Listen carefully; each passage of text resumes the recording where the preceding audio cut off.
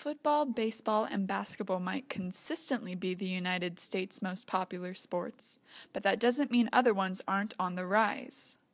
Western states and universities, including the UNR Club Sport Division, have recently begun to show favor to a once East Coast-only game.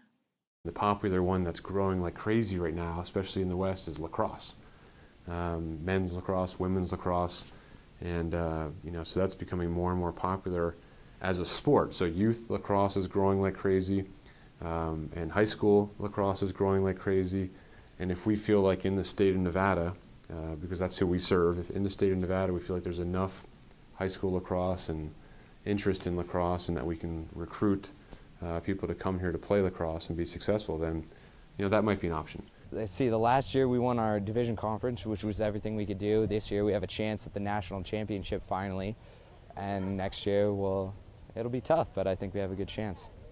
As far as continuing the club, the biggest issue is just money, finding those funds, because it's hard to get funds through ASUN. You have to specify what you're going to use the money for, and you have to show proof and everything. So I think the biggest thing for all clubs on campus is just the funding. We do not have any relationship with athletics. They're completely separate. Like there's a special logo, you've seen it, the Sport Wolf, it's kind of on my shirt. We're not allowed to use that on any club apparel, like any gear or anything that we sell, because it infringes on athletics' logos. Like, they're completely separate. I would love to see this club go further. Right now we're Division II, and I know it's always been a goal of the club to move up to Division I in our league, so maybe someday if they're ever looking for another sport to move up to that NCAA level, lacrosse would be something that they would maybe consider, since we've been getting better and better every year. Like last year we took second in our division, so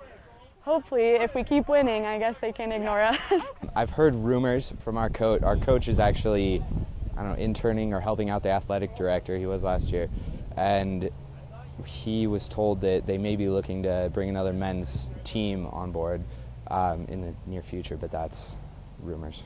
Again, our club lacrosse program is excellent.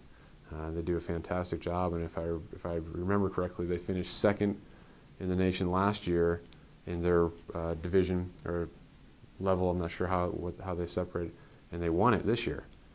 So that's a pretty good program. And where I'm from, in Connecticut, we all grew up playing lacrosse, and so I know lacrosse inside and out, and I've met and talked to our coach here, and he's doing a great job.